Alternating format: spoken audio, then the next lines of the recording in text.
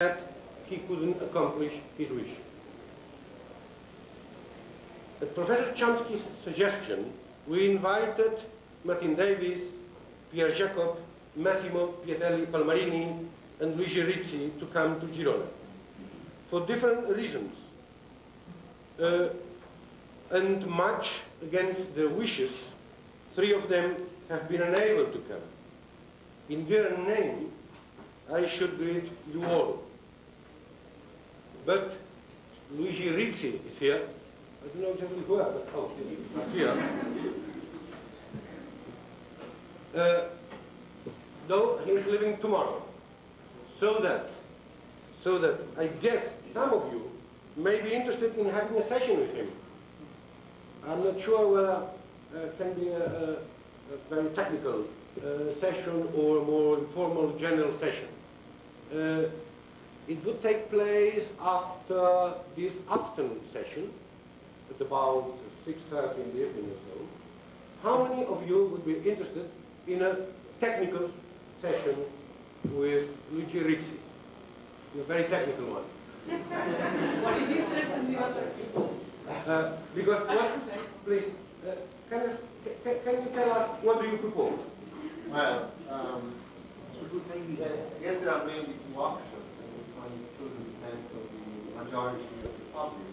One is a kind of general overview of parametric theory, from stochastic calculus as a principle and parameter. This should be accessible to a very general public. And the other possibility is a more technical talk, having to do with the definition of alien and bar conditions, so maybe solutions of argument, solutions of operators, and the notion of improper linguistics. These are topics that would be of interest for professional linguists kind of thing. So it's up to you. It depends on whether or not many linguists will be able to attend the lecture. Who is for the first?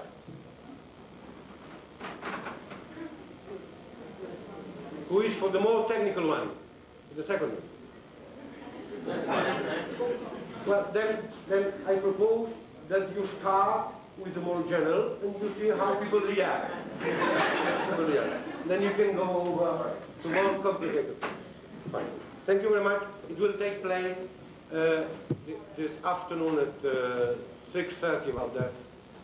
And I will tell you in the afternoon in which room will take place this meeting. Professor Chomsky has lost his voice. Almost. Not completely.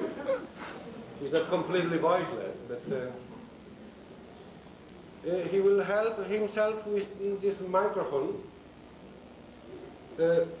Sessions will run, as you know, from 10:30 to about 12:30 in the morning, from 4 to 6 in the afternoon. It includes his talk and discussion.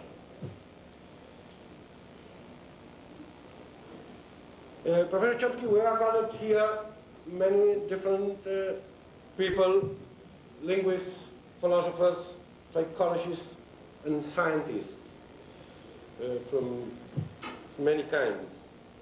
Not just from Catalan universities, but from all over Spain.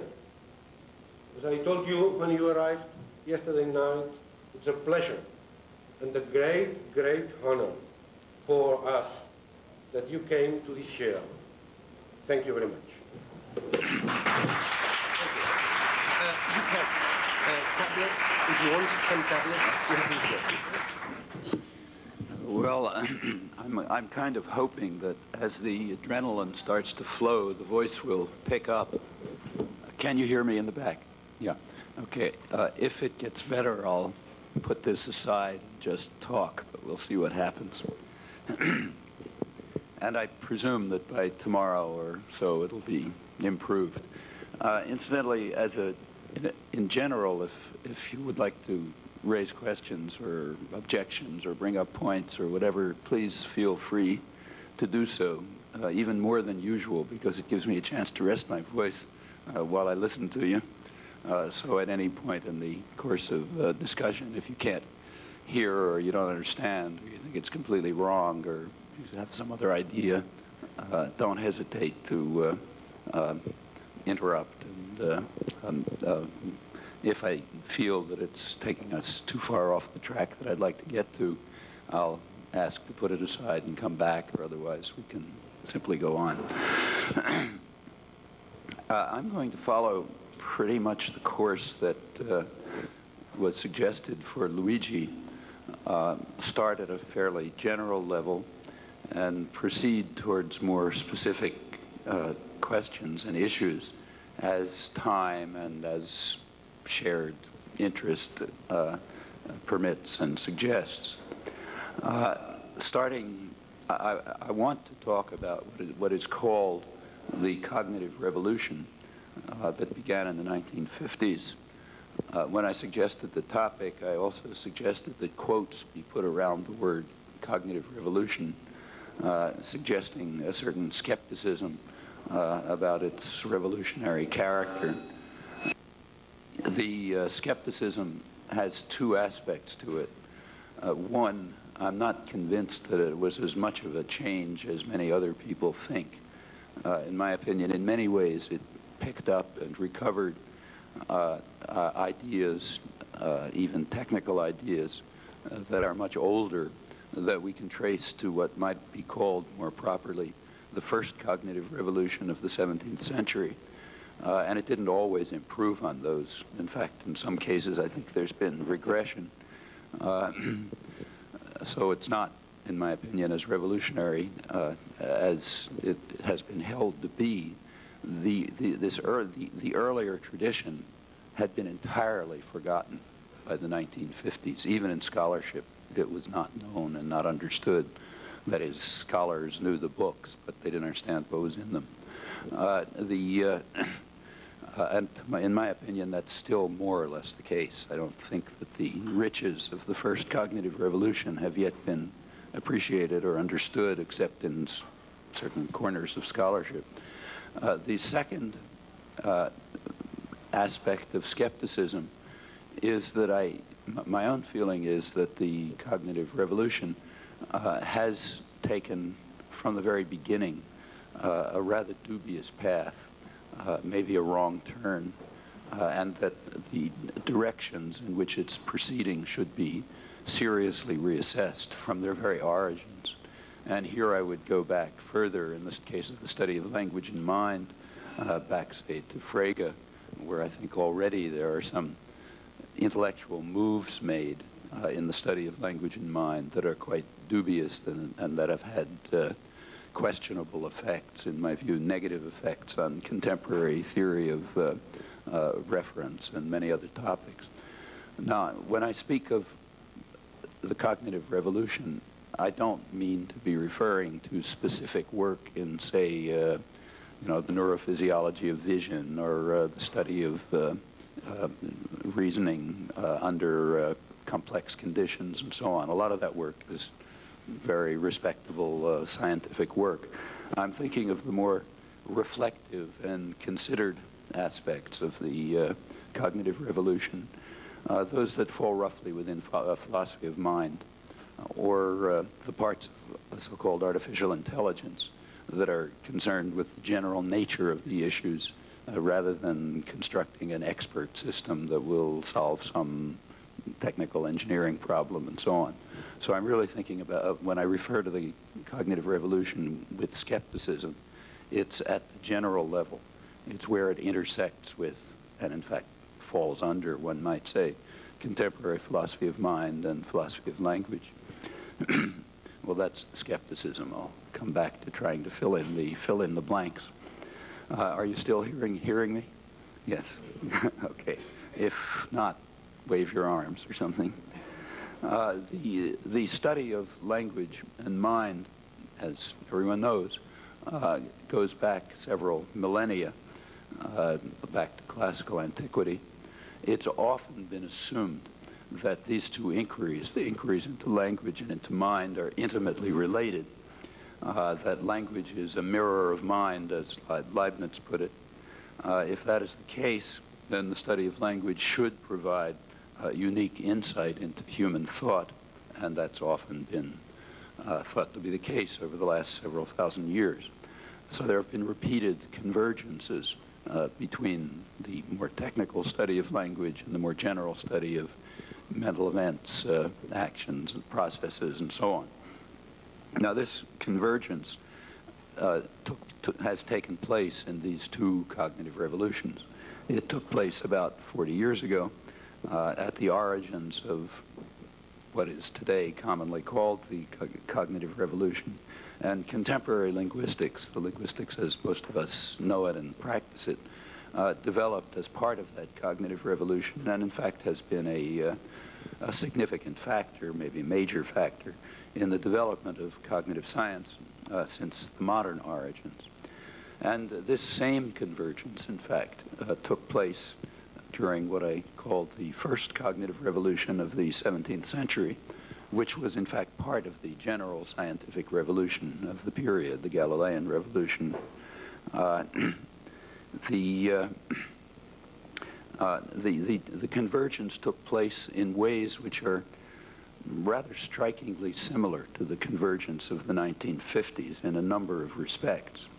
One respect was the stimulus to the scientific imagination that was by automata.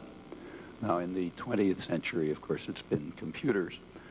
In the 17th and 18th century, it was the remarkable automata that were constructed by skilled craftsmen, starting with extremely complicated clocks and reaching up to the creations of people like Jacques de Vaucanson, you know, a duck digesting food and that sort of thing. And these in both cases, both in the 17th and 18th century and currently in contemporary discussion, the apparent achievements of artifacts raised an obvious question, namely whether humans are not simply more complex machines, more complex artifacts. That was a topic of very lively debate then, as it is today. Now, the Cartesians, notoriously, the Cartesians offered a negative answer to this position. They said, no, humans are not more complex artifacts, although Descartes tried to show that a very substantial part of what humans do, including all the way up to perception and sensation, is just a complex watch or a complex machine. And the same is true, he argued, of all of the entire inorganic world and the entire organic world up to the level of, metaphorically speaking, we might say humans below the neck. You know, I mean that as a metaphor, of course. But he also argued that certain aspects of human intelligence lie beyond the scope of any conceivable artifact. And he appealed specifically to language in this connection. That's where the convergence took place. Crucially, if you look at, say, Discourse on Method and other Cartesian discussions, he appealed to normal aspects of language use as evidence of the kind of phenomena that in principle could not be incorporated within an automaton, even of the most complex and highly articulated kind. Specifically, he referred to a collection of properties that normal linguistic behavior manifests.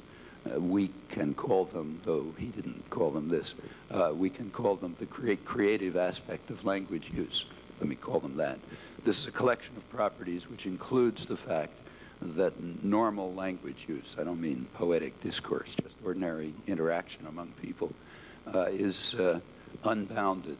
People are always saying new things and hearing new things that have never been said before in the history of human species. And this goes on constantly and unrecognizably. You have no way of knowing, in fact, whether they're new or not, because they all sound familiar, even if you've never heard anything like them before. So normal speech is unbounded. On the other hand, it's obviously not random. It's not just some device producing things with a random element in it. It's coherent. It's appropriate to situations. On the other hand, it doesn't seem to be caused by situations. In fact, it appears to be completely uncaused. That's not to say that there aren't influences, but it seems to be a paradigm example of the general matter of freedom of the will.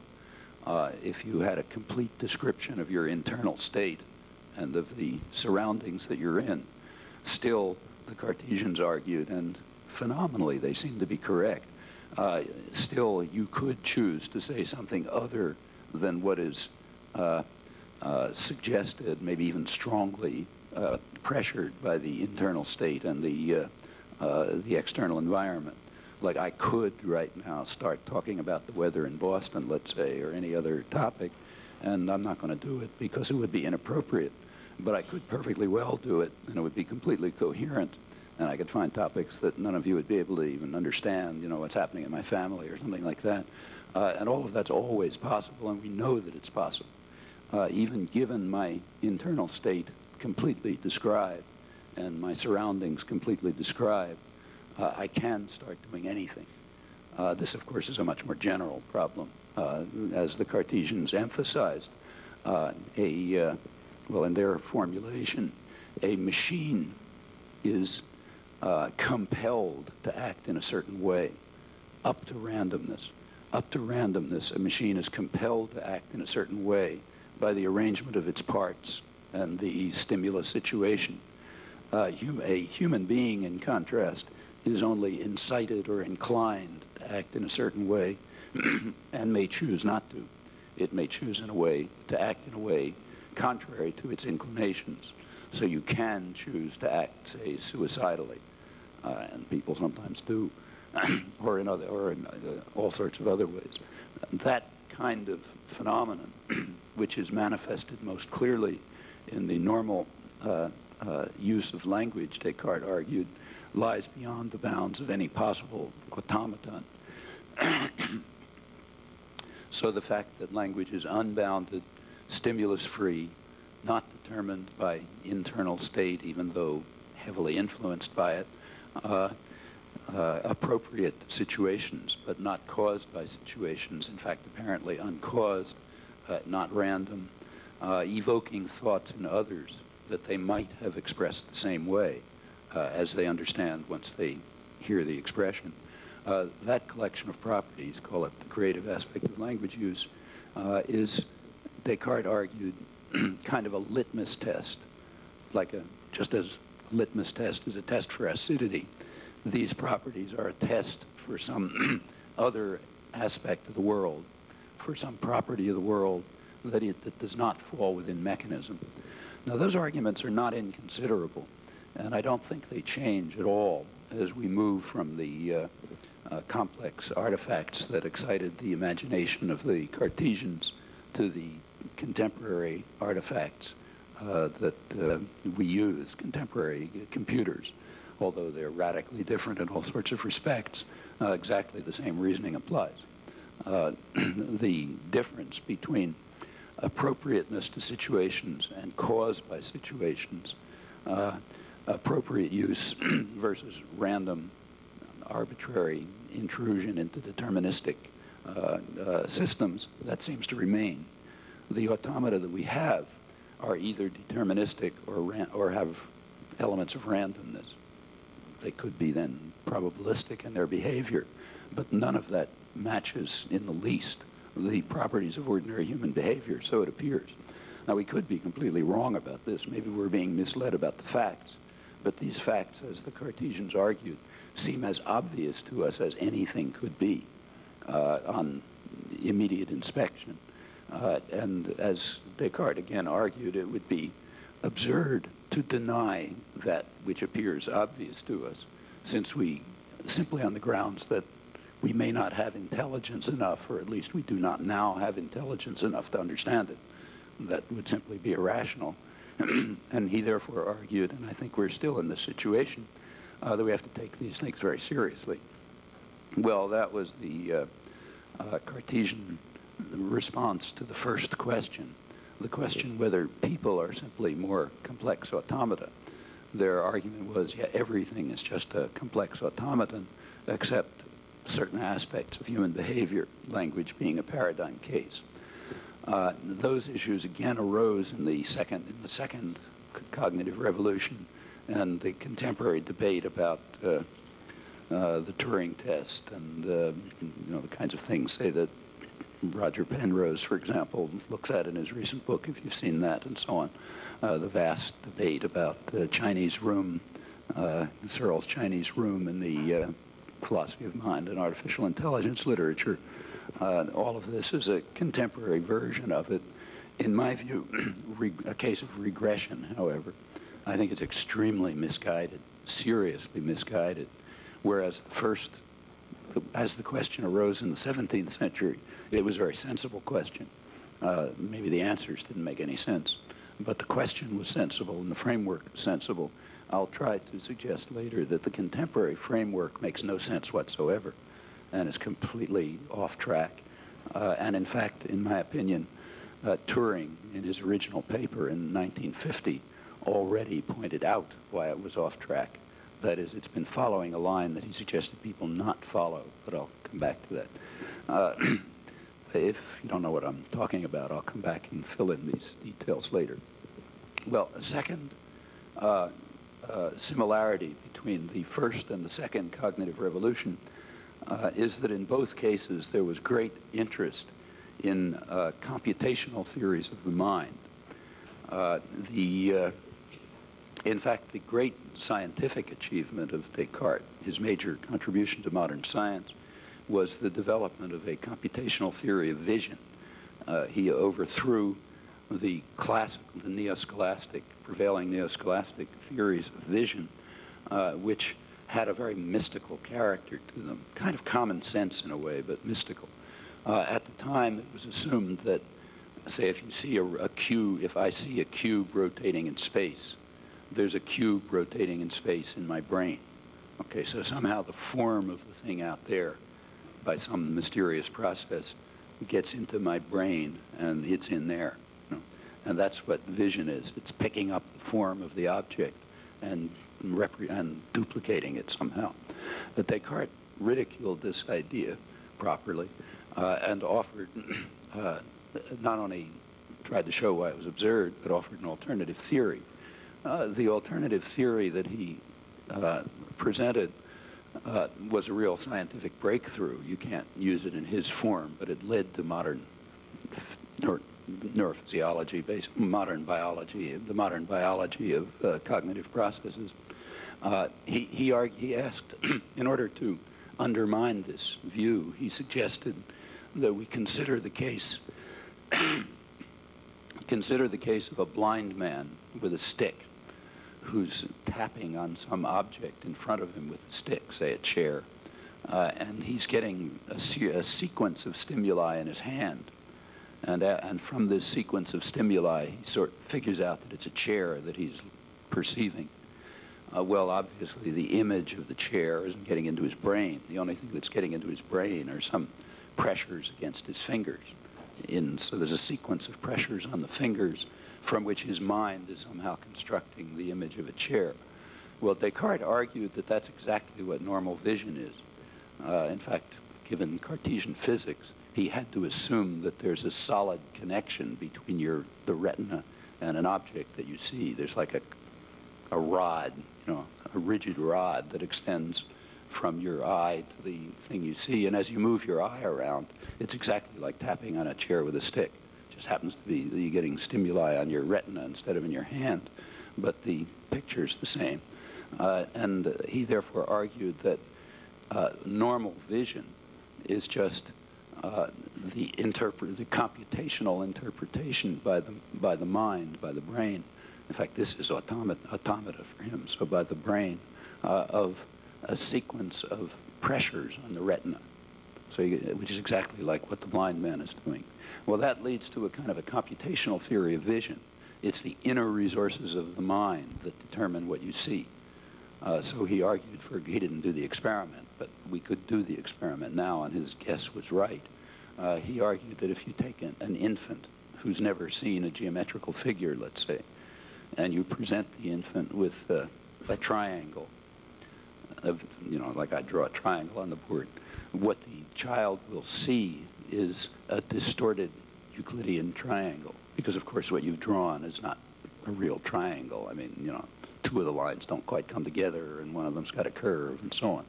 The child, in other words, will not perceive a perfect example of what it is, which is some crazy, completely crazy figure, but it will see it as a distorted triangle, even though it's never had any experiences. And the reason Descartes argued, this is a thought experiment, of course, but it's correct, you know. The reason he argued is that the mind operates by the principles of Euclidean geometry, and when a sequence of stimuli hit the retina, the child's mind creates the Euclidean, you know, the abstract figure, and that's what's seen. And then you sort of notice that what's out there is kind of a distorted version of it. And he argued this is true generally of perception. That whole picture seems essentially correct, and it's been picked up. It in fact was a scientific breakthrough and led the way to a serious inquiry into the biology of vision and perception generally. In fact, that I suppose is Descartes', well, at least one of his leading scientific contributions. It opens up modern physiology. Now, similar ideas have reemerged in the 20th century cognitive revolution and have led to quite productive work in some of the same areas that were, in fact, strikingly the very same areas that were explored in the 17th century, primarily vision and a few other sensory modalities, and language, and a little bit in other areas, conceptual development, reasoning, and so on.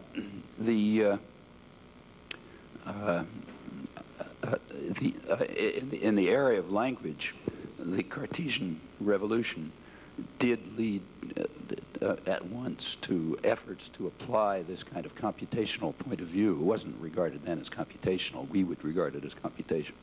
This computational point of view, which views a mechanical device from a certain abstract perspective. That's about what it amounts, you know, where it's doing, it's carrying out. We view it as having the property of a computational device. That's a collection of states and properties that a device could have. So this account that I gave of the infant seeing the triangle could be redescribed as a kind of a software matter, if you like. That conception reemerged, somewhat reformulated in the 20th century.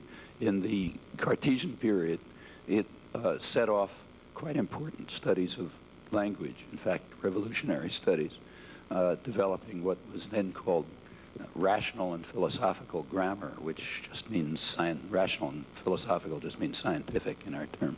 So that would be scientific linguistics. It led to a conception of universal grammar, meaning properties of language that are common to language generally, not to specific languages.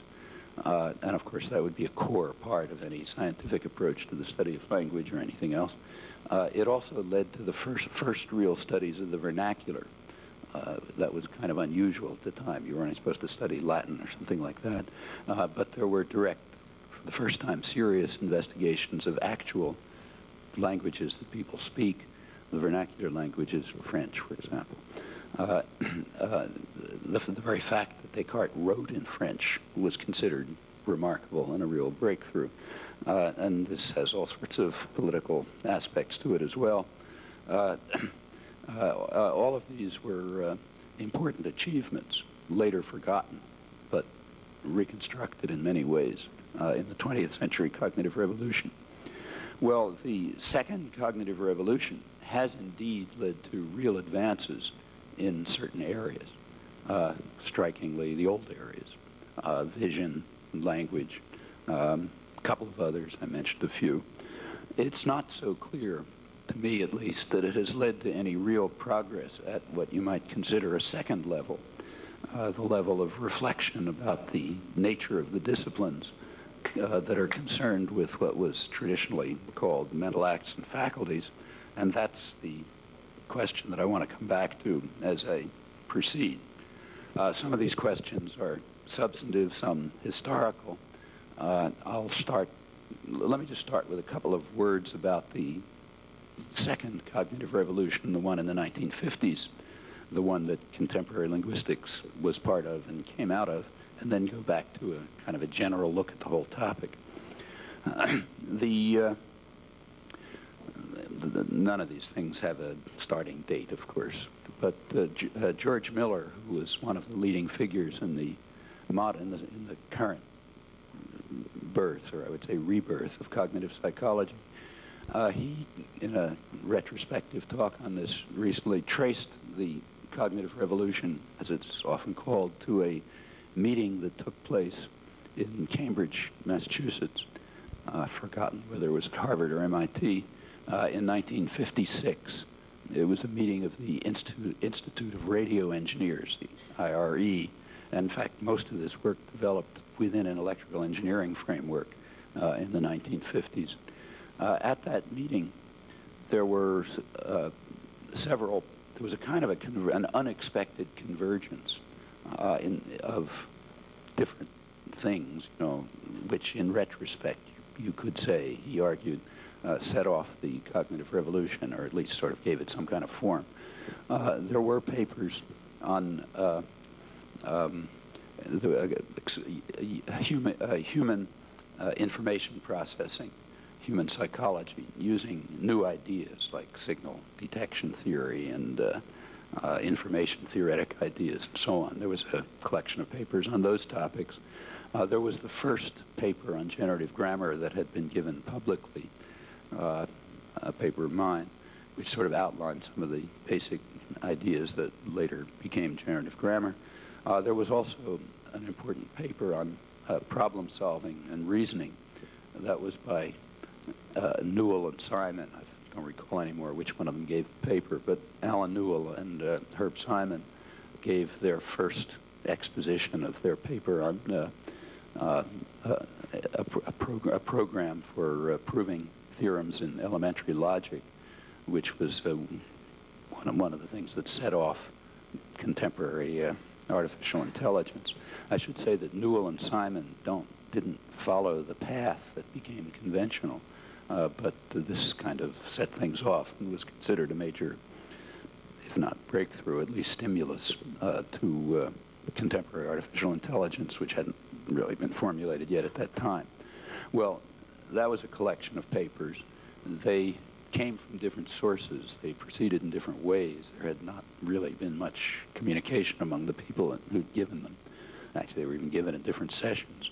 But they had some shared ideas, and that was sort of obvious at once. One shared idea was a certain kind of shift in perspective that was common to all of them. A shift in perspective from what we might call an externalist point of view to an internalist point of view. That is, the psychology of the time, the study of humans of the time, was externalist in that it was concerned with what's outside the person. It was concerned with behavior, that is, what, you know, some action that's going on, or maybe the products of behavior. So linguistics was the study of products of behavior, was the study of texts, sounds, words, you know, arrangements of words, structures of sounds. And that was true of both European structuralism and American structuralism, different in many respects, but both of them externalist in this respect. Behavior is psychology, paradigm example. You're only interested in what's outside the mind. In fact, it's a kind of a point of principle that you're not supposed to look at anything else. The shift that took place was from this externalist point of view to an internalist one, in which what you're interested in is precisely what's going on inside the mind-brain. Inside the mind, where we think of the mind now as just some set of properties and states and processes of the brain, ultimately to be related to the brain sciences in some fashion. So use the term mind, but without any metaphysical implications. The topic of inquiry shifts totally. Instead of the topic of inquiry being behavior and the products of behavior, the topic of inquiry is what's going on inside the mind.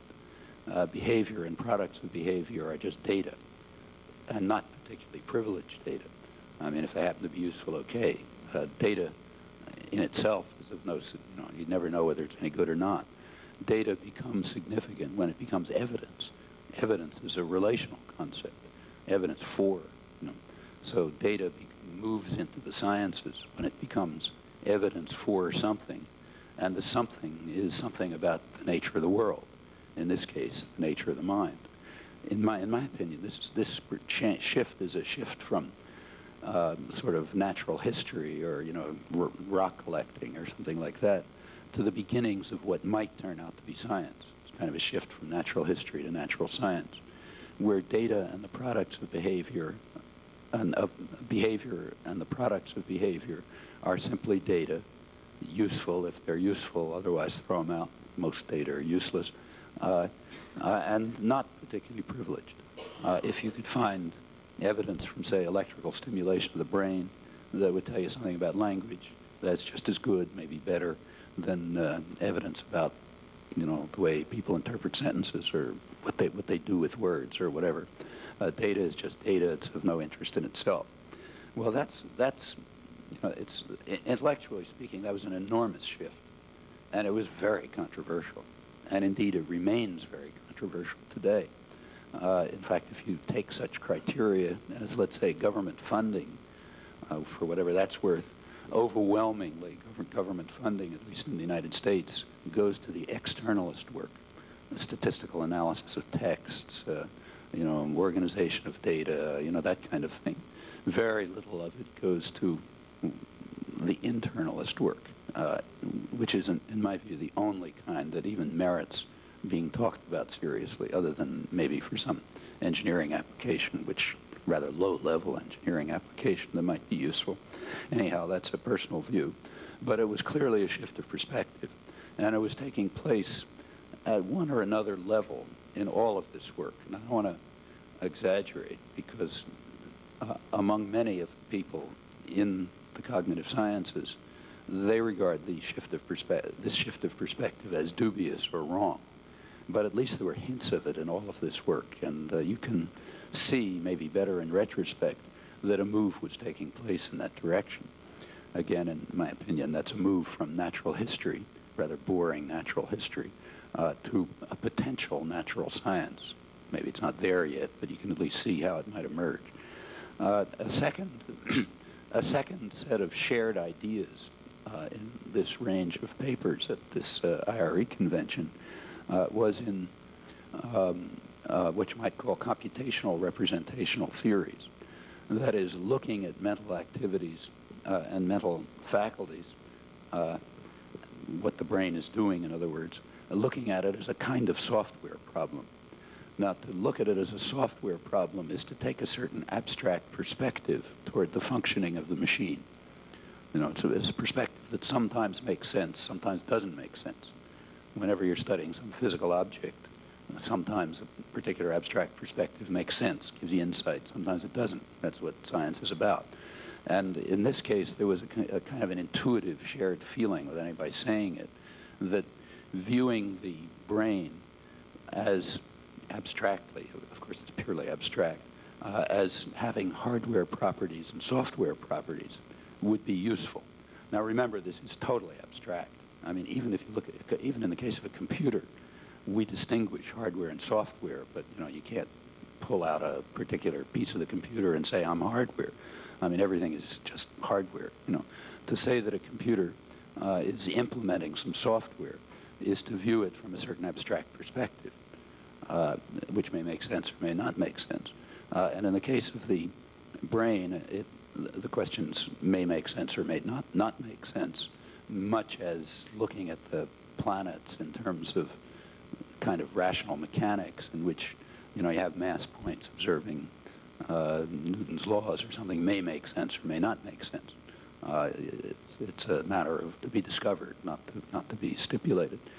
Now, this point of view was kind of liberating, as it had been in the 17th century.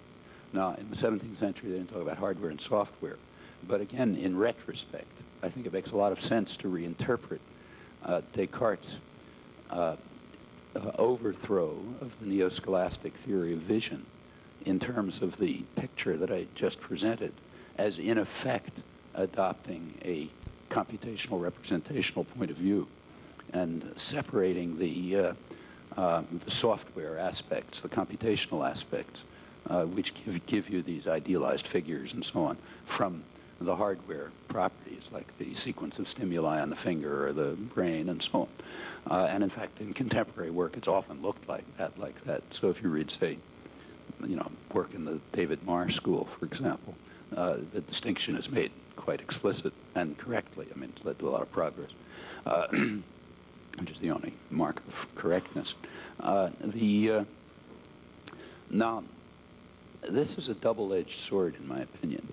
I think the move to the position where you look at mental problem activities as software problems was liberating, and it was a move that should have been made. On the other hand, it can also be extremely misleading, and in my opinion, it has long become more misleading than helpful, particularly in philosophy of mind. In fact, here again, I think that the current, especially those areas of philosophy of mind that are kind of around artificial intelligence, including inquiry into Turing tests and so on, have been seriously misled by the metaphors. I'll come back to that. So, analogies and metaphors and abstractions are okay, but you want to make sure that you don't get carried away by them into directions where you shouldn't follow them, and that's never easy to know, of course. Well, that's the general background that I have in mind. I'll try to fill it in as we proceed. Let me now approach the question from an even more general point of view, if you like. Are you still hearing me back there? Yeah. Okay. Well, I'm still being able to articulate, so I'll continue.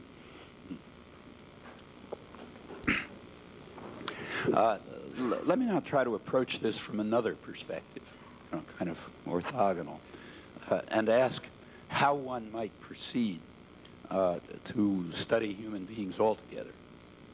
Well, there's one obvious idea. An obvious idea is that you should study human beings as if they're part of the natural world. That would seem kind of obvious, surely controversial traditionally, contrary to religious teachings and all sorts of other things. But in the, say, post-Galilean period, it should be possible to entertain the idea that you should study human beings as part of the natural world. Now, that doesn't mean that when you study human beings, you're going to find what you find when you study rocks, obviously. But that's normal. It just means that the method of approach should be as if they're part of the natural world. Meaning what you should do is search for intelligible explanatory theories that give you some insight into what these objects are about and what they're up to and how they're constituted. And you should you should hope, as in the other areas of the natural sciences, you should hope that ultimately this inquiry will be integrated with other aspects of the natural sciences. Typically, over the centuries, parts of the natural sciences proceed in isolation. You don't know how to integrate them with one another. And when you can integrate them, it's a big discovery. So when, say, biology was sort of more or less incorporated in biochemistry about 40 years ago, that's a real breakthrough. When it became possible for physics to understand for the first time such things as why a solid object can exist, which was sort of incomprehensible to the physics of the 19th century, when it became possible to understand, to kind of incorporate within physics elementary properties of the world, like states of matter, or the properties of solids, or the color of sodium, or the character of the periodic table. In other words, the quantum theoretic revolution. That's a real revolution. Nevertheless, quite often in normal science, things just can't be integrated because you don't know how to integrate them. So they proceed separately with an eye to eventual integration. That's normal science. I mean, you get these miraculous moments when things get integrated, but it's not the norm by any means. This approach that says let's study humans the way we study anything else, let's call it naturalistic. By calling it naturalistic, I mean to try to focus attention on the character of work and reasonable goals and to abstract away from the question of success. So maybe it's completely unsuccessful. That's another issue. So I don't want to use the honorific term science for it, but just like science, in the way it works. By calling the work naturalistic, that's what I mean. I want to abstract away from questions of actual success. Well, that's a kind of a common sense idea. A naturalistic approach would claim that it has no burden of proof to meet at all. It doesn't. It's self-justifying. It need give no justification. Maybe there's some reason not to adopt a naturalistic point of view to humans, but that's what needs justification. You'd have to give an argument for that. So the burden of proof is on anyone who questions this idea. So a naturalistic picture would assume. And I think that that's correct. I mean, unless there's some reason to the contrary, I've never heard one. It seems to me we should agree that unless some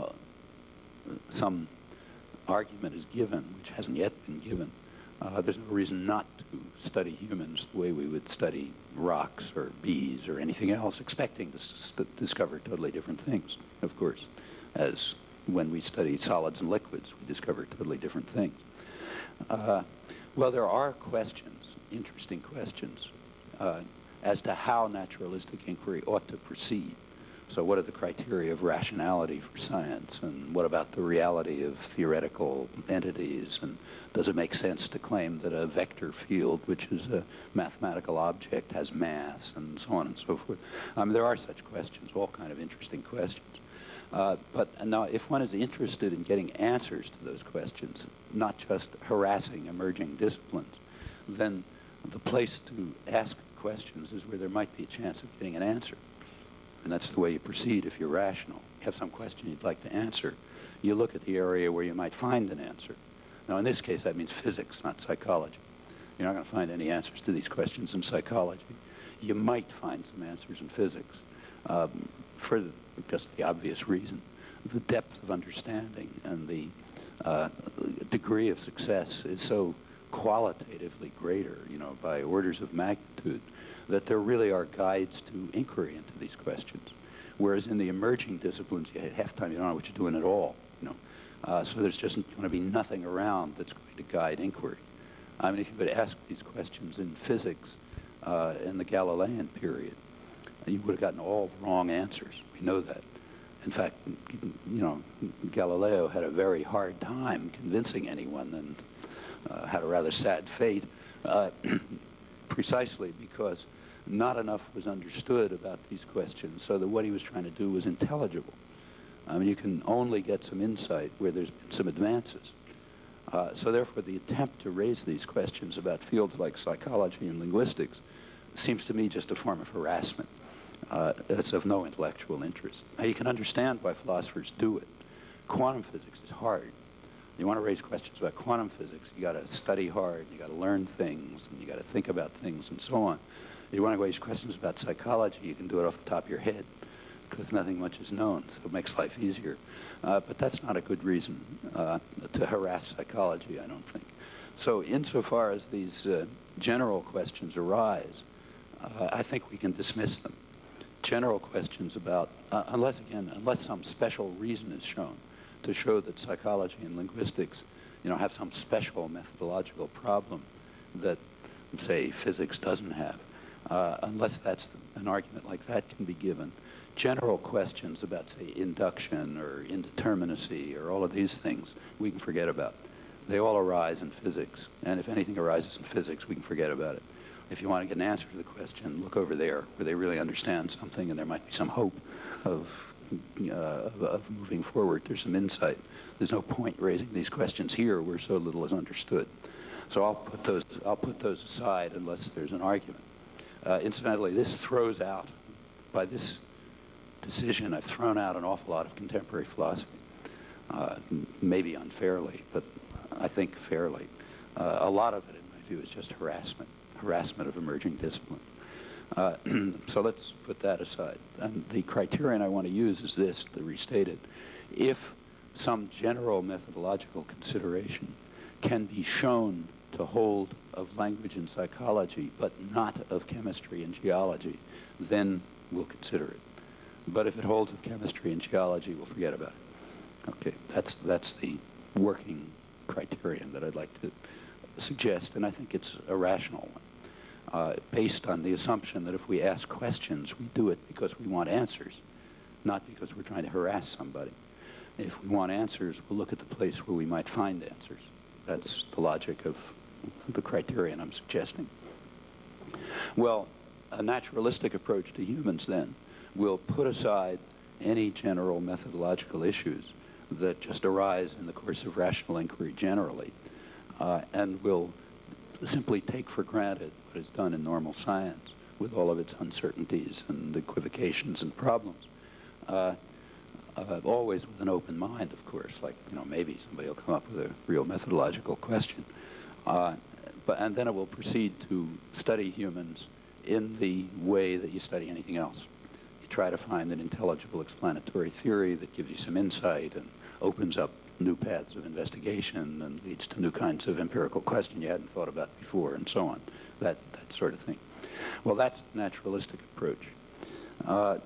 An alternative approach which rejects naturalism, we might call, although I'll qualify this, let's call it dualistic.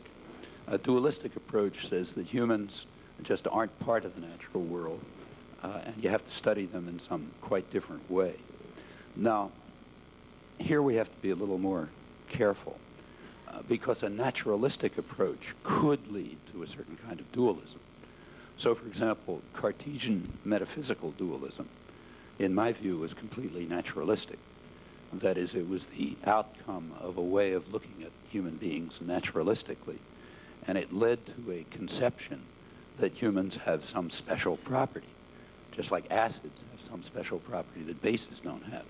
There's nothing dualistic about chemistry because it says acids are different from bases, and you can tell the difference by a litmus test. And there's nothing non-naturalistic about Cartesian metaphysical dualism if it says that there's some special property that humans above the neck have, and there's a litmus test for it, namely things like the creative aspect of language use. I mean, that can be wrong, but it's not non-naturalistic. So dualism, I don't mean dualism and naturalism to be exclusive categories. There's a form of dualism, namely metaphysical dualism, the traditional form, which could follow from a naturalistic approach and could even be right. In fact, let's have a look at how it, so the kind of, what I mean by sort of pernicious dualism, irrational dualism, is a kind of epistemological dualism, not metaphysical. One that says we're not allowed to study human beings the way we study other things. There's a law, which I state, which says you're not allowed to approach humans by the same procedures of rational inquiry that you apply elsewhere. That may seem to be a crazy point of view, and I mean to suggest that it is indeed a crazy point of view, but I'll also suggest that it's the overwhelmingly dominant one in philosophy of mind and cognitive science. In fact, maybe almost universal. So I want to take a strong position on that, controversial position. So therefore, I'm putting it in the craziest possible form. And then what I'll try to argue is that the actual, what actually is done, in fact, falls under this rubric.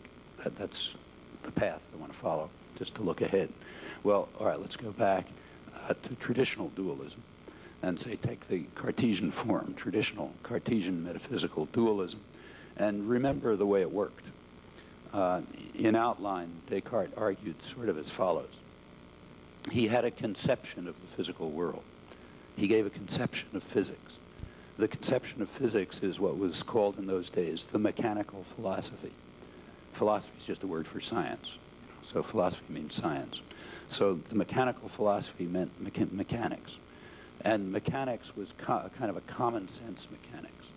It was a sort of contact mechanics. Things can influence one another if they're in contact. That's the crucial idea. Like I can't move the moon by moving my arm, let's say, because they're not in contact. That's just common sense. Happens to be wrong, but it's common sense. Okay, so that's common sense contact mechanics. And Descartes gave a kind of, sketchy account. I mean, it's not a detailed account, but a sort of sketchy account of how you might cover all of the phenomena he claimed of the inorganic world, the organic world, most of things about humans, everything except these few things that I mentioned, in terms of the mechanical philosophy, in terms of a kind of contact mechanics. Well, all of that's, and then he said, look, here's these phenomena that are around, like the creative aspect of language use, which don't fall under this. Therefore, we need a new principle, completely rational. We need a new principle because they're not covered by the mechanical philosophy. Within his framework, the only way to set up a new principle was to introduce a new substance, but that's part of the framework with which he approached it. So you introduce res cogitans, another principle, thinking substance, which has other properties. And then from a naturalistic point of view, you have two questions. First of all, what's its character? What is it? You know, what is the res cogitans? Nobody actually knows whether Descartes had an answer to this.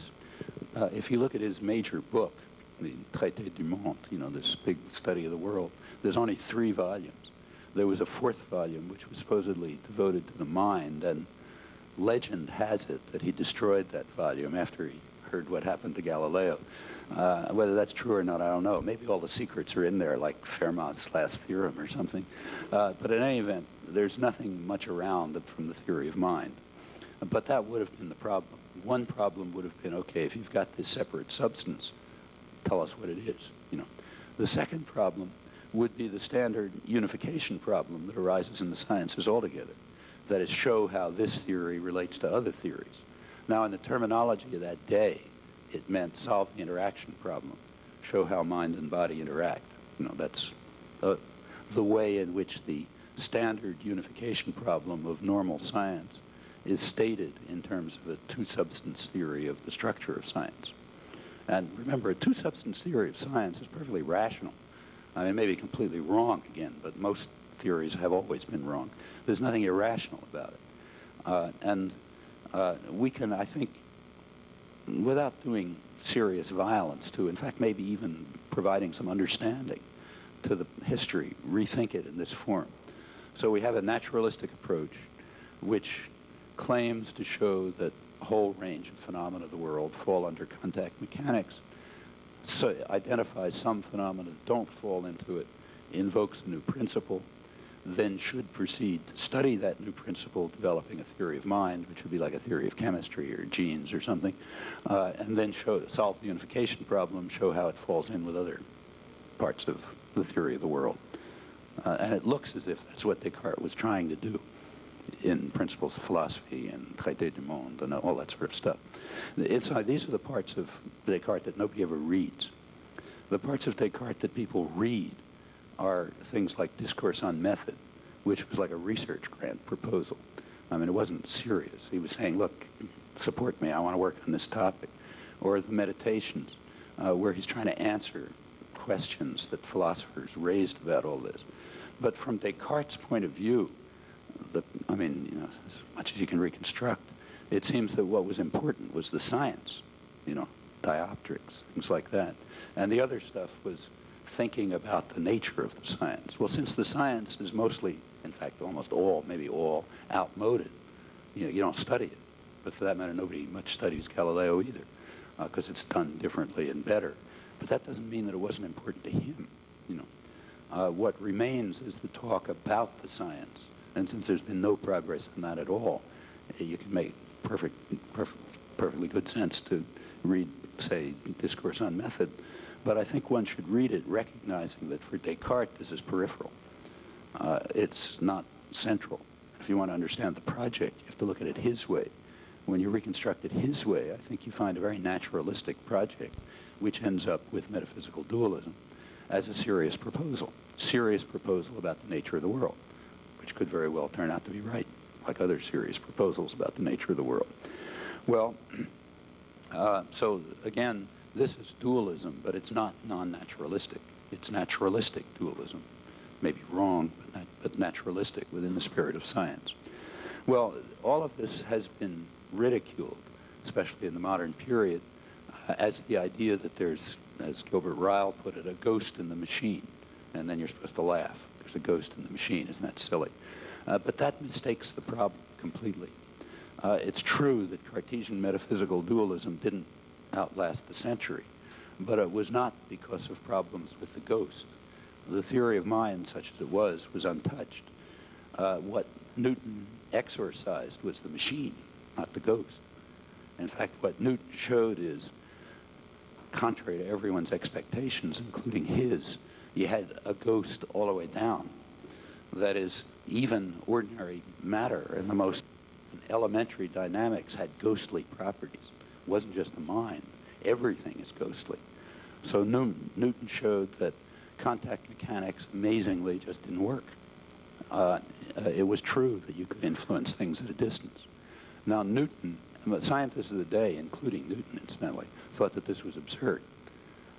Newton himself called universal gravitation an occult property. He said anyone with any brains at all can see that it's inconceivable that something can influence something that it's not in direct contact with. Yet we seem to have to assume that. Well, now, from his point of view, I mean, some major scientists of the day, people like, say, Huygens and others, just threw it out for this reason because it was idiotic. Newton was himself torn by it, you know. He realized that it's just got to be right because it was such a spectacular breakthrough. On the other hand, it made absolutely no sense because it was inconsistent with mechanical philosophy. And what in fact happened is he didn't get rid of the ghost in the machine, but he just showed that all properties of matter are ghostly. It's all a ghost. You know, it's all unintelligible, all the way down to terrestrial motion and planetary motion, which is a big problem and remains a big problem. And it led to a totally new way of looking at science. This has been pointed out repeatedly. Bernard Cohen, who's maybe the major Newton scholar, points out, I'll just quote his version of it. He said by entering into this paradoxical world, he said Newton set forth a new view of science in which the goal is to find the best theoretical explanation, irrespective of any intuitive notion we may have of ultimate explanation. The point is there is a ghost in the machine, and that's just the way the machines are. They're ghostly. You can't do anything about it. The mechanical philosophy appears to be wrong. Although it's self-evidently true, it just seems to be wrong. From this point on, we must, let's find his quote, we must be satisfied with universal gravitation. Let's call it UG for short. I'll come back to that. We must be satisfied with UG and that it exists, even if we cannot explain it in terms of the self-evident mechanical philosophy. That's just where we are. Science means accepting UG if you have evidence for it, and it provides you with an intelligible scientific theory, even if there's no way of accounting for it in terms of what's self-evident, namely the mechanical philosophy, which you just have to admit is wrong, even though it's self-evidently true. From this point on, people's intuitions about what must be true become irrelevant. They just become irrelevant. So if the way to deal with universal gravitation is through curved space-time, okay. If the way to deal with the universe is through weird quantum mechanical effects, too bad for intuition.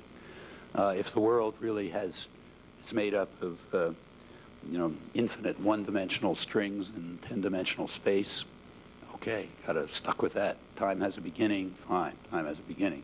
Whatever lunatic idea people come up with tomorrow has to be evaluated in its own merits.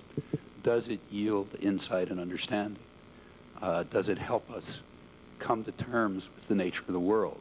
If it does, it satisfies the conditions for rational inquiry, irrespective of our intuitions. The Newtonian revolution, in fact, even earlier, the Galilean revolution, I think that's its essential content. Its kind of general content is sort of that. From then on, you're off on a totally new path. That's why it's really the one real scientific revolution in human history. It just set inquiry off an entirely new path, and that's where we are. We have no other criteria. Common sense criteria are irrelevant. Now, we can't get out of our skins. I mean, you go out in the evening and you see the sun set, and no matter what you know, you still see the sun set. And when you see the moon near the horizon, it's just bigger than when you see it up there. You can't not see the moon illusion. So we see the world in terms of the way we are. You know, can't help it. Just like we intuitively feel that the mechanical philosophy must be true, because how could it not be? But we have learned, we have come to recognize that the way we see the world is just another fact to be explained about the world. So if we see the sun set and we see the moon illusion and we believe in the mechanical philosophy, no matter how much we try not to, that's just a fact about the world. In fact, it's a fact about a very special part of the world, namely the human mind brain and the way in which it acts and conceptualizes and constructs and so on, and we'd like to come to understand that. And in order to do it, we have to make a kind of an intellectual wrench. We have to take ourselves out of our skins and look back at ourselves kind of reflexively as part of the world. And that's hard, but you know, that's what it means to take to study human beings naturalistically. So that's the move one has to make, to study human beings naturalistically. And then the way we look at things in common sense no longer provides a criterion for intelligible explanation, but rather is just a phenomenon to be explained. Now, there's a real problem here, which you can see right off. Whatever the right, you know, the working notion of intelligible explanation is again something that's inside our skins. And we're stuck with that. That's something like a real paradox. We can only, whatever our capacities to carry out rational inquiry may be, say some corner of our brain, which let's just call it the science-forming faculty to dignify ignorance with a title, but there's some part of our brain that enables us to carry out rational inquiry, and it uses its own resources and its own criteria, which may be as misleading as the moon illusion. You know, maybe it's always systematically leading us away from the nature of the world. If we're creatures of the world, that would not be in the least surprising. But there we can't do anything about it, because we're stuck with those. That's as deep as you can go. You can't go beyond those.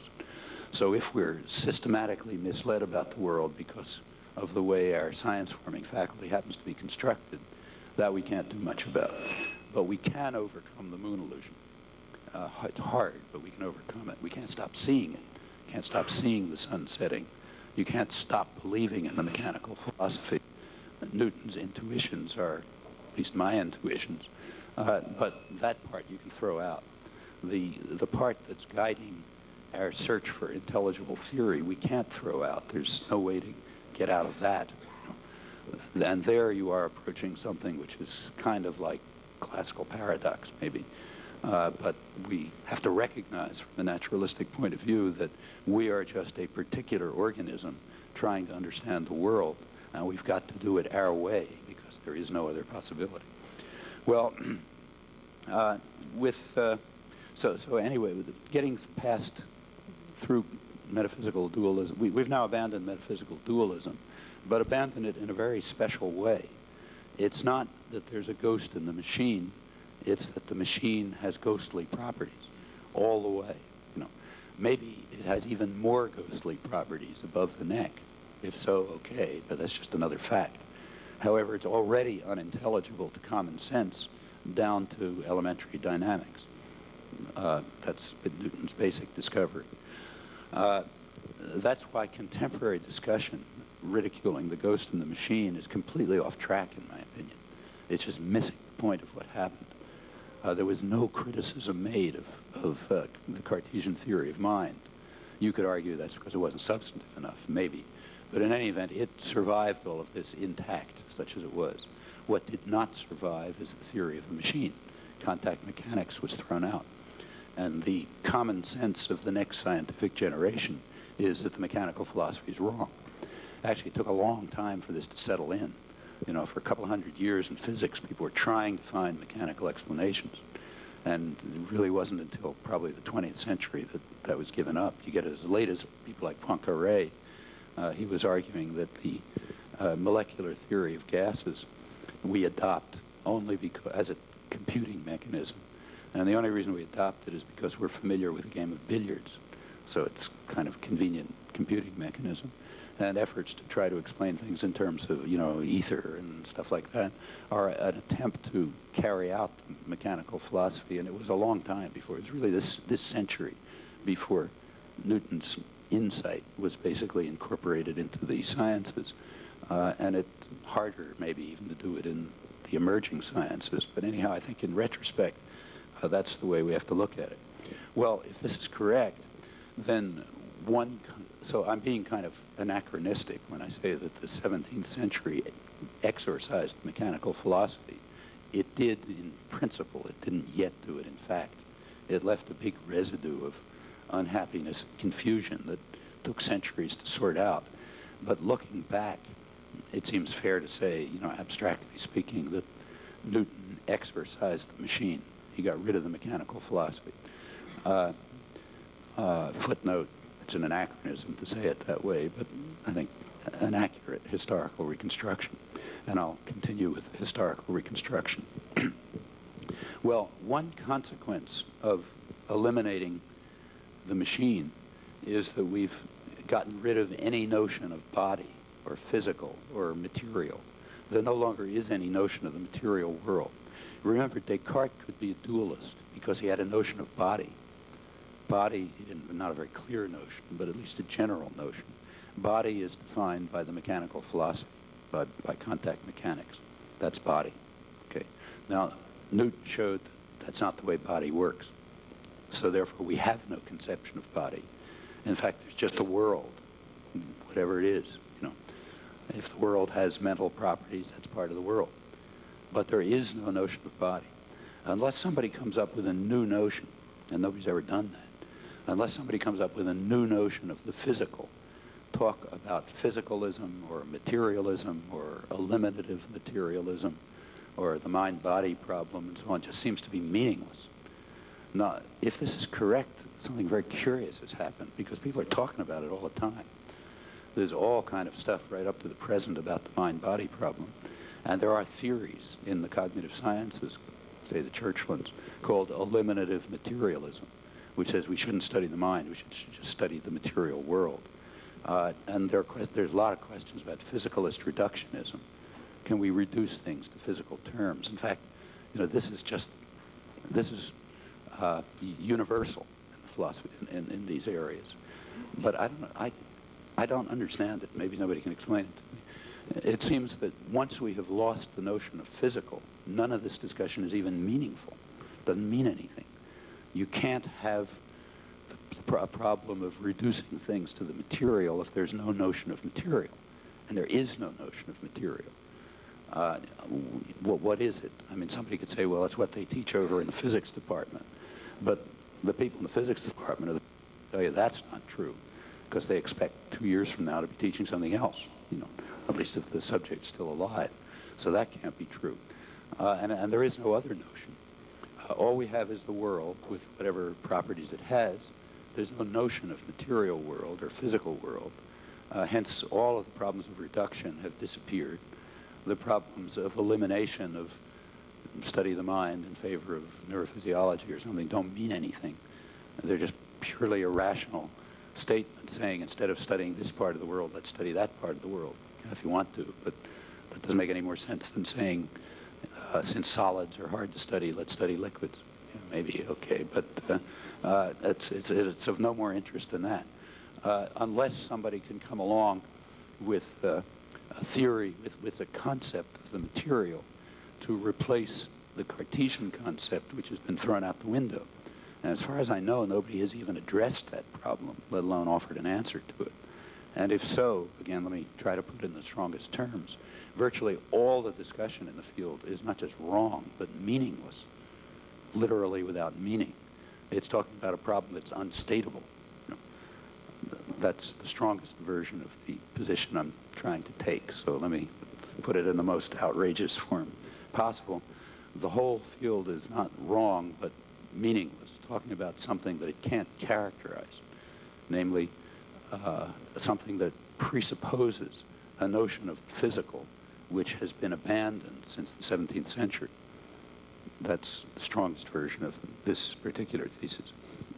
Well, with metaphysical dualism now unstatable, because we don't have any body anymore, notions like eliminative materialism and so on lose sense, and the kind of natural conclusion to draw from Newton's demolition of the theory of matter, and that's what it was, is to, the natural conclusion is to say that human thought and action, say creative aspect of language use, are just properties of organized matter, because that's all there is, you know.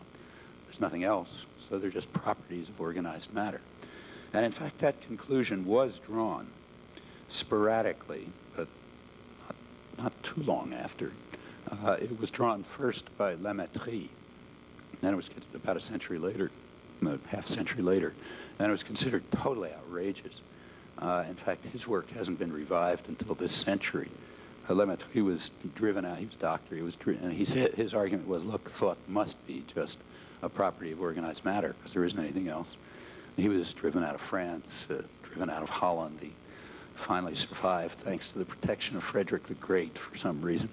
About a generation later, in more tolerant England, the same idea was developed by the eminent chemist Joseph Priestley, a major 18th century scientist, who argued that, let's see if I can find his quotes, he argued, I'm quoting him now, that thought in humans is a property of the brain. It's the necessary result of a certain organization. It's like electricity and magnetism and the powers of attraction and repulsion. That's what he compared it to. Nobody really understood those things. But whatever electricity, magnetism, and the powers of attraction and repulsion are, these ghostly properties that matter has, thought is just another one of them. It's another one of those ghostly properties, and we have to investigate it in these terms. Another 18th century version is that the brain secretes thought, the way the liver secretes bile. You know, that's kind of the image. Actually, if you look at people like John Searle today, he seems to be saying something more or less similar to that, if I understand him correctly. Well, that looks like the right move, mainly because there's no other choice. There doesn't seem to be any other move you could make. I mean, since all there is a world which has ghostly properties all the way down to elementary dynamics, there's nothing to say except that properties of attraction, repulsion, and electricity, and magnetism, and later on quantum effects, and thought, and whatever else is around, anything that's going on, is just some property of the world, some property of the way matter is organized, where matter now has no meaning. It's just whatever there is. Some property of how whatever there is organized has these features. And a naturalistic approach to humans ought to proceed that way. Well, that leads us to the next question. How can organized matter have these properties? Well, on that question, progress has been essentially zero. We don't know we have nothing to say about how organized matter can have such properties as the creative aspect of language use. In that respect, we're exactly as much in the dark as the Cartesians were. It's not that matter and mind are different kinds of things. That can't be, because there doesn't seem to be any such kind of thing as matter. So therefore, matter and mind can't be different kinds of things, there being no matter.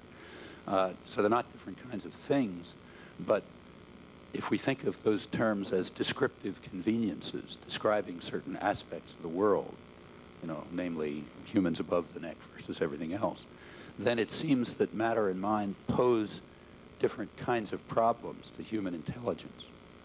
That appears to be the case. Maybe they'll be shown to be wrong. Like there was a time when electricity and magnetism, and for that matter, universal gravitation, also posed total mysteries. And maybe we just haven't learned enough. But for now, you know, it seems reasonable to suppose that matter and mind, though not different kind of things, do pose different kind of problems to human intelligence. Well, if that turns out to be true, it would not be in the least surprising to a naturalist. Remember, a naturalist perspective assumes that humans are just part of the world, not angels. You know, they're just another thing in the world. If they're a thing in the world, they're going to have certain cognitive capacities, like rats. I mean, a rat can do certain things and it can't do other things. I mean, it's very lucky for a rat that it can't do lots of things, because if it wasn't incapable of doing lots and lots of things, it wouldn't be capable of doing anything. There's a logical relation between scope and limits. If you have the capacity, if you don't lack the capacity to do many things, you can't have the capacity to do anything. Very simple reason. The capacity to do something requires articulated structure. And if you have articulated structure, it's going to rule out all sorts of other things. I mean, the point is obvious in the case of physical growth. An embryo has particular genetic instructions, very rich genetic instructions, which are going to allow it to become a chicken. But that very structure is going to prevent it from becoming a monkey, okay?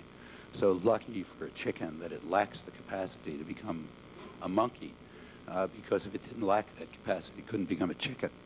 And the same thing, assuming a naturalist, assuming that the world doesn't change somehow when you move to cognitive function, the same thing's going to be true about cognitive function. So rats happen to be very good at solving what are called radial mazes.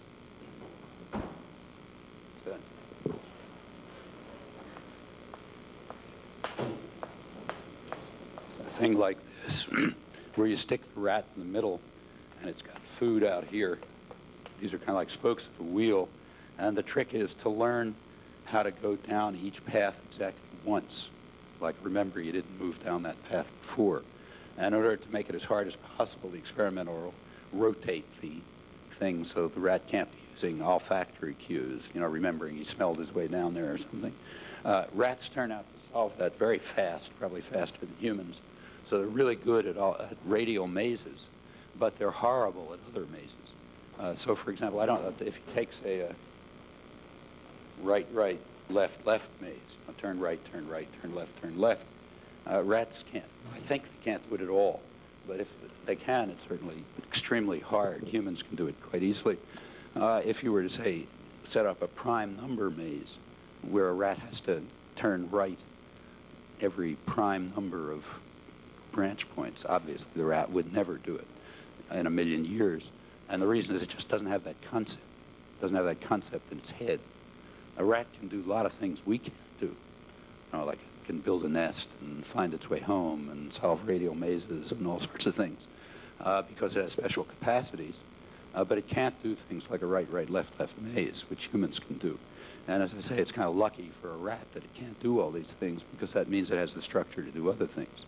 Well, if humans are part of just to introduce some terminology, we might distinguish for a rat between what we could call problems and let's call it mysteries. And by problems for a rat, I mean areas of challenges, say intellectual challenges, that can in principle be resolved within the rat's cognitive space. It's got the concepts for it. It may take a long time, but it's got the concepts for it. By mysteries, I mean things that are just outside its cognitive space altogether, like a prime number maze, or probably a right, left maze. Okay, the analogy in say embryology would be that becoming a chicken is a problem for a chicken embryo. Becoming a monkey is a mystery. It just hasn't got the capacity to do it. You can't change the nutritional environment of the cell in order to make a chicken a monkey, Actually, nobody knows that. It's just taken for granted. I mean, rational people looking at the world just assume that. They have no real knowledge of it, to explain it. It's just sort of so obvious that nobody even talks about it. I'll come back to that fact, because it's interesting that in the study of cognitive development, people aren't rational that way, the way they are in embryology. That's part of the epistemological dualism I'll come back to. Anyhow, in the areas where we can all be rational without too much trouble, like chicken embryos and rats, the distinction between problems and mysteries is quite clear. Notice it doesn't have to be a sharp distinction. It could be graded, and there could be all sorts of other dimensions and so on. But as a first approximation, it makes sense to distinguish these two categories. And it may even be very sharp. Well, if humans are part of the natural world, the same is going to be true of humans. That is, there'll be problems, there'll be mysteries. There'll be intellectual challenges that are within our cognitive reach, at least in principle. And there'll be others that are just not within our cognitive reach, in principle. And if that is true, if there are certain things we can't understand, we should be very happy about it, because that's a consequence of the fact that we can't understand anything at all, okay, for just reasons of logic, same as a chicken embryo. Well, in theory, we could find out something about this. I mean, looking at ourselves from abstracting from our skins and looking back at ourselves, we could carry out an investigation that might set the boundaries of those things. For example, we might discover that there are certain kinds of intellectual constructions that humans are capable of setting up.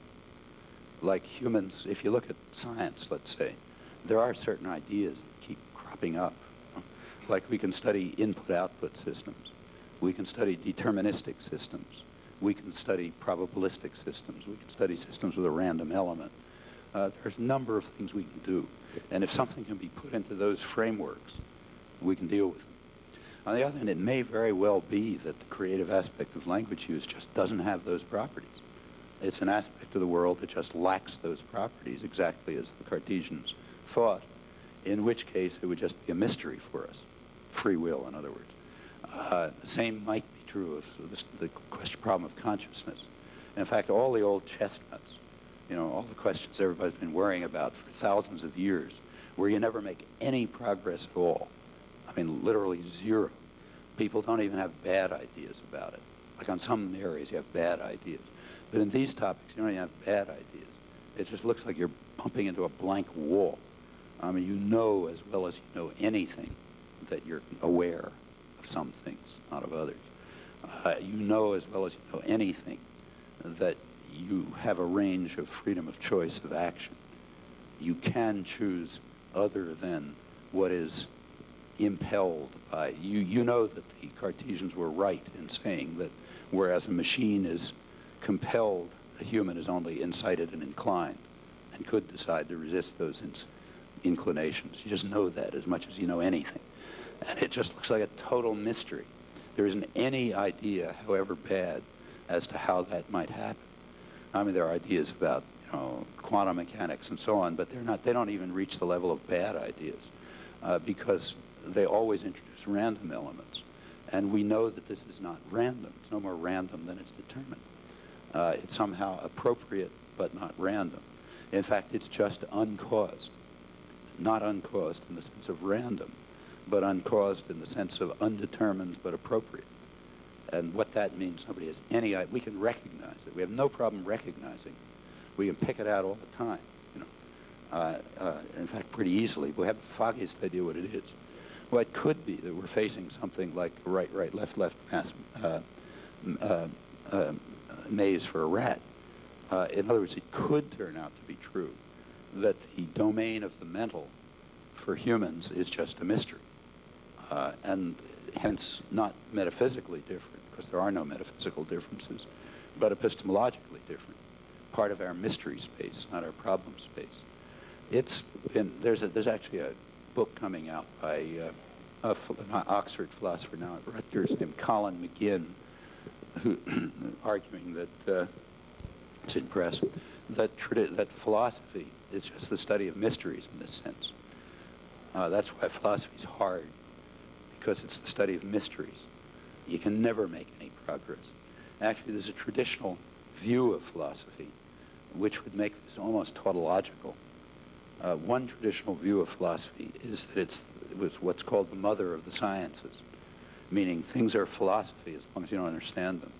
As soon as you begin to understand them, they become science. Then philosophers don't worry about them anymore. So in the contemporary period, say, people like John Austin, Oxford philosopher, strongly advocated that, and the person who developed the theory of speech acts. And he argued that he was a Oxford philosopher, but he said what he was working in was pre-science, the theory of speech acts. And whenever it came to be understood enough, it would go off and become part of the sciences, and then they wouldn't talk about it in Oxford common rooms anymore. They'd really work on it, Well, if that's what philosophy is, if it's the mother of the sciences, then by definition it's the study of mysteries, So its problems really are kind of hard in some special sense. Now, notice that what's a mystery for a rat may not be a mystery for us, and conversely. So the notion of problem and mystery is organism dependent. It's just a fact about particular organisms, okay? So it's really problem and mystery sub we're some organism. There's no absolute sense in which something's a mystery, presumably. Like, it could be a Martian for whom what's a mystery to us is trivial. Maybe he's watching us all the time and wondering why we always make the same dumb mistake when we study mental phenomena, just as we can watch a rat and wonder why it always makes the same dumb mistake when it's running a right, left maze. Things that are mysteries to the Martian might be trivial to us. There's no commensurability necessary in this space. But nevertheless, it's something like that. Something like that has to be true from a naturalistic point of view. That is, again, if humans aren't angels, if they're part of the natural world, then this is going to be true. Now, we don't know what the boundary is, but we know it's there. And in fact, coming back to the question of the natural sciences, it would seem that the natural sciences are sort of an accidental convergence, purely chance convergence between some properties of the world and properties of our cognitive space. So somehow, by some pure accident, it turned out that if this is the properties of the world, and this is a set of things that are just problems for humans, there's some area of convergence in there. There's no reason why that had to be like that, And this, there's a long discussion in the sciences, or philosophy of science, trying to argue that it had to be like that. I think this goes back first to Charles Sanders Peirce, about a century ago, in the early post-Darwinian period. Peirce argued that he asked, scientists have always been asking the question, how come science is so successful? It's kind of a miracle, like Einstein, not foolish scientists. Einstein asked the question, how come, the human mind is capable of understanding the nature of reality? Well, of course, that presupposes that humans are capable of understanding the nature of reality. And the evidence for that is very slight. In fact, what seems to be the case is that through the general obscurity, there's a few little points of light that have broken through, and that's what we call science. But most of the questions that the Greeks asked, let's say, are just as obscure today as they were then. A few of them, a very small number of them have been answered. So first of all, the fact to be explained doesn't seem to be a fact. The fact that humans have this amazing capacity to understand the nature of the world just doesn't seem to be true. Most of what's going on, we haven't a glimmer of understanding about. So since the fact isn't a fact, we really don't care what the explanations for it are. But the explanations that have been offered from Charles Sanders Peirce up to people like Stephen Hawking in his recent popular book on time are always the same mistaken explanation. Namely that the reason for this fact, which is not a fact, is evolution. Evolution selected us to be able to solve problems. Therefore, we're able to solve problems. But that doesn't make any sense at all. There was nothing in the history of the human species that gave a reproductive advantage to ability to solve problems in number theory, let's say, or in quantum theory. In fact, human evolution took place in hunter-gatherer societies. Nothing's happened since then. And there's no reproductive advantage, even in modern societies, but certainly in hunter-gatherer societies, there's no reproductive advantage to the capacity to solve problems in the advanced sciences, sort of triviality. And that's all evolution's about. It's just about reproductive advantage, not of anything else. In fact, it's even been, serious evolutionary biologists have been trying to ridicule these notions for years. have even argued only half, half jokingly, that there's a selective advantage for stupidity. Dick Lewontin, who's one of the best, he's a population geneticist at Harvard, one of the main modern evolutionary biologists, trying to debunk all kinds of stories about cognitive development and so on, suggested that if you really look back at hunter-gatherer societies, where all of human evolution took place, and if you consider the people who, for some genetic reason, were more adventurous or more imaginative or whatever, chances are they'll get killed, although they'll be good for the tribe. That is, while all the dumb, unimaginative guys are sitting around the fire, this imaginative guy is going to be out trying to figure out a way to catch the saber-toothed tiger, Well, maybe he'll succeed now and then, in which case it's good for everybody sitting around the fire. But over time, it tends to be bad for him because he often fails, and the saber-toothed tiger gets him, So there's a reproductive advantage to being passive, stupid, unimaginative, and so on. And therefore, he argues, well, there ought to be a tendency in that direction. As I say, this is only half serious. Not entirely unserious, incidentally, but merely an effort to debunk the idea that you can learn anything about the evolution of cognition. Dick Lewontin's major point is that nothing within any, scope that we can dream of, there's nothing possible that anybody will ever be able to say about the evolution of the language faculty or the evolution of cognition, and certainly not the evolution of the science-forming faculty. It's just hopeless. It's got to be just some physical configuration that took place for whatever reason. And I think that's correct. That doesn't mean that there isn't a lot of work on it, but the work looks vacuous for those kinds of reasons. In any event, it looks as if it's reasonable to suggest that science, as we know it, is just a kind of ray of light which accidentally happened to break through because of some chance convergence between our problem space, which is part of our nature, and the world, which is whatever it is. And already by the 17th century, big paradoxes were arising because our problem space is sort of wedded to the mechanical philosophy, and we had to give it up and move to some other parts of our mind which have whatever properties they have, which may be systematically misleading us and may be leading us away from inquiry into the mental. Now, in the post-Newtonian era, suppose this is true, suppose that certain aspects of the mental, like, say, creative aspect of language use, the litmus test for the mental for the Cartesians, so not something trivial. Suppose that really turns out to be, in fact, a mystery for humans. Well, we're just stuck with it. That's the way we are. We're stuck with it the way we're stuck with the moon illusion. And maybe it's a problem not only for our perceptual space, but even for a mystery, but even for our cognitive space, in which case we'll never have any understanding of it, just as we have no understanding of most problems. That doesn't mean we can't deal with these things in our normal lives. Like in our normal lives, we're always dealing with things, more or less successfully, that we haven't any conception of. We do it by what's called intuition, which is just a name for what we can do, but without any understanding of how we're doing it. And virtually everything that goes on is by intuition. Fortunately, we've got all these capacities, whatever they may be, but to gain a scientific understanding of them is something else. That we will ever be able to do so is, I think, kind of unlikely.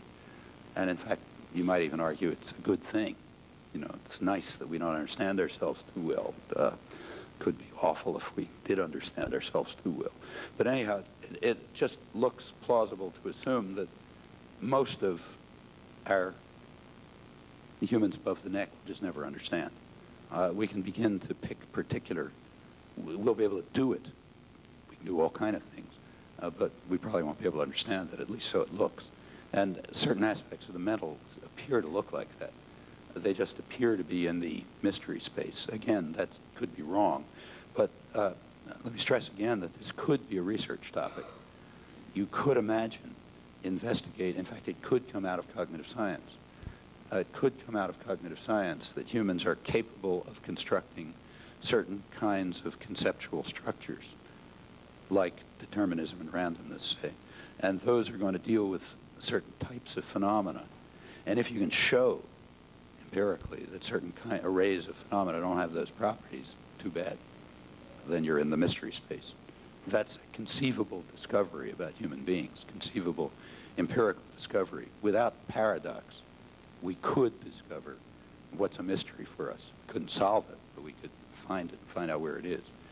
And a large part of the so-called mind-body problem could ultimately fall into that area. Again, not metaphysical, because we can't state it. Well, with metaphysical dualism unstatable, is there another kind of dualism? Remember, metaphysical dualism falls within naturalism. It's just a form that naturalistic inquiry takes. It reaches metaphysical dualism along the lines, say, that the Cartesians followed, and then it's exploded because the world disappears. The machine disappears. So we're left without any form of metaphysical dualism. We have no matter anymore. Is there any other kind of dualism that we could construct? Well, the only other kind is irrational dualism, epistemological dualism, which says you're just not allowed to study humans or humans above the neck by the methods of rational inquiry. You're not allowed to study humans naturalistically. Now, as distinct from metaphysical dualism, this is a completely irrational position, as far as I can see. It has no saving graces at all. What I want to show, I guess I'll stop now and come back to that, is that however irrational it may be, it's pervasive. In fact, it dominates, and in fact, maybe even almost universally dominates the more reflective, more considered aspects of the cognitive sciences. By that I mean contemporary philosophy of mind, contemporary philosophy of language, artificial intelligence, debates about, you know, the limits of machines, you know, can software think, all that kind of stuff. What I want to try to argue is that all of this is ultimately, if you look at it closely, at each point, it's a departure from a naturalistic approach to humans, meaning it's a form of epistemological dualism, hence irrational dualism, unless you can give an argument for it. There might be an argument for treating humans non-naturalistically, but the burden of proof is on anyone who suggests that. And you await an argument, in other words. And if you don't get one, you forget about it. That's what I'd like to argue, and to the extent that that's plausible, the last question, which I'll come back to at the end, is why. I have to show that it's plausible. But assuming that it's plausible, why would it be true? Well, there would be a natural explanation, namely that intuitively we are just dualists. We can't help being dualists any more than we can help seeing the sunset. We see the sunset no matter how much we know, and probably our approach to the world, humans, is just, you know, is just ineradicably dualist. We see humans as having ghostly minds in a physical body, and even if the notion physical body disappears, we can't help seeing people that way. Just as once contact mechanics has disappeared, and once the Ptolemaic universe has disappeared, we can't help seeing the sunset. Now, with metaphysical dualism, if this is true as an aspect of human cognitive character, if metaphysical dualism is on a par with the setting of the sun, just a way we can't help looking at things, with metaphysical dualism gone, we're forced to irrational dualism. But it's a path we should resist. That's the diagnosis I'd like to give at the end, but first we have to traverse the path. So let me stop there. Very polite.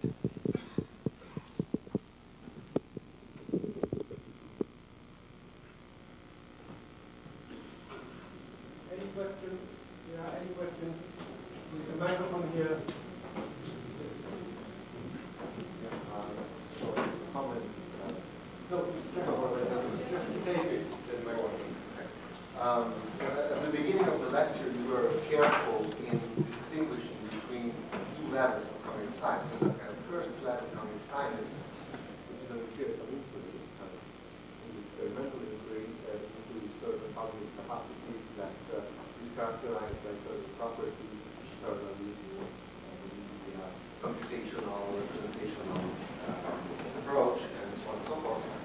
second level, which is what we call more reflective or second order science.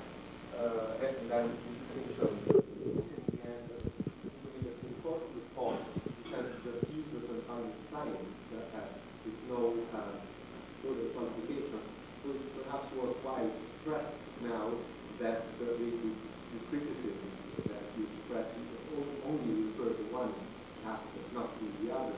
That's correct. It's fair to say that looking at the first level of science, some generally strong. Oh, yeah. Yeah.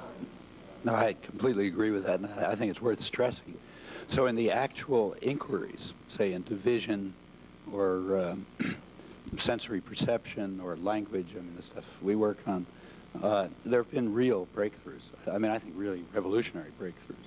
They're considered in, it's this second level cognitive science, the kind we could call philosophy of mind. In fact, they're pretty much the same field. That's the one I'm talking about. And strikingly, actual working cognitive scientists tend to be sort of schizophrenic about this issue. I mean, some of them don't think about the general topics at all. But those who do think about the general topic, which is normal, you know, and reasonable. I'm not suggesting everybody think about reflectively about what they're doing. Like, you know, not many chemists think about what chemistry is about. They just do it. But in those among the cognitive scientists who think about the topic, they generally, in my opinion, move to the irrational side when they're thinking about it. So somebody may do work in which they, you know, use computational representational models of, say, vision, and then they may argue that this doesn't make any sense. Incidentally, that's not something unknown in the history of the more advanced sciences. Maybe some of you can, I'm sure some of you know way more about this than I do, so add things that I'll know. But, well, as you may know, one of my colleagues at MIT up until recently was Tom Kuhn, down the hall, who's a well-known historian of science. And I have been we've been friends for years, and I've been interested in exploring with him similar things in the natural sciences. And interestingly, it hasn't been studied much. He couldn't refer me to any literature on it.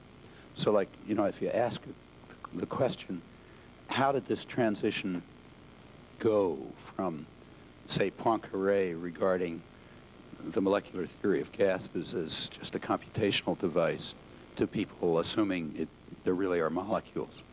And, you know, there's a whole bunch of things like that. He couldn't refer me to any literature, actually only to one study, an unpublished study, or how it, in Newton's period, which has been heavily studied, how did people get from regarding universal gravitation as an occult property, which no sane person could even dream of, which was Newton's point of view, to recognizing it as just obvious, you know, by the time you get to, you know, Laplace or somebody. How did that transition take place? There doesn't seem to be much work on that. And I think that's right at the heart, exactly where we're in, you know. The one study that Kuhn referred me to is a book, actually a dissertation by a guy named John Heilbrunn, who was actually a student of his, who did a doctoral dissertation on the on the things like the molecular theory of gases, on the transition around the turn of the century from a period in which molecules and atoms and so on were regarded as just computing devices. You know, like Poincaré said, we use them because we're familiar with billiards. We just want to get the answers. Up to the point where people really just assume they're there. You know, there really are molecules. And according to this guy, if you go back to, say, 1880, scientists were completely schizophrenic, just like cognitive scientists are today. I mean, when they were doing their work, you know, they treated molecules as being as concrete as Bunsen burners, you know, no distinction. On the other hand, when they were thinking about it, they said it's total nonsense. Doesn't make any sense. There can't be such things. Fields, you know, molecule, any of this kind of business. These are just ways of coming up with the right answer, you know, kind of very operationalist. And then he says that you go there's about a 20-year period from about 1890 to 1910 when attitudes just shift totally. And by, say, 1910, people just talk about them as being like Bunsen burners. I mean, later, you know, comes quantum theory and new problems arise. But in that period, you know, like this period, people just thought of them very, you know, substantively. And his argument, his reconstruction is that what happened basically is that, for example, lots of different ways of calculating the number of molecules in a certain volume of gas, lots of different ways of doing that converged, giving you very close to the same number. And there were all kinds of convergence of this kind. And the convergences were just so powerful, along with the elegance of the theories that were coming out, that at some point it just became unreasonable to question it, no matter how much of a wrench it was with common sense. Well, in my opinion, it'd be nice to understand this better in the natural sciences, because it might give some hints, you know, as to where we're being caught in traps and things, if you look at what happened in places where they've already been through this a long time ago. My impression is that in the cognitive sciences today, there's something similar going on. So that in the actual work, the sort of first-level cognitive science, people are doing perfectly sensible work and making advances and so on and so forth. When people are thinking about that work, including often the very same people who are doing it, it sort of flies off at outer space. It's based on illusions. And it's that second level of cognitive science, the philosophy of mind part, that I really am talking about now.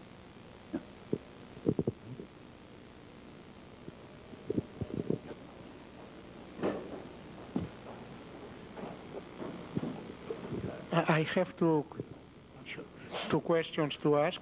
The first one is in the consideration of the computational properties of the mind, just in the period of Descartes. Besides the automatus, maybe it was an influence of considering mathematics as a computational mean, as a language.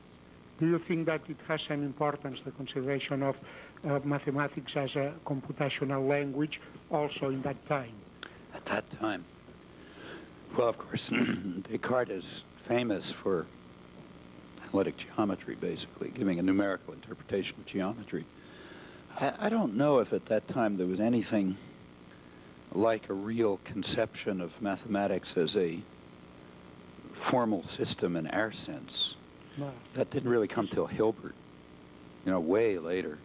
I mean, right through the 19th century, you know, classical analysis was just some kind of hand-waving.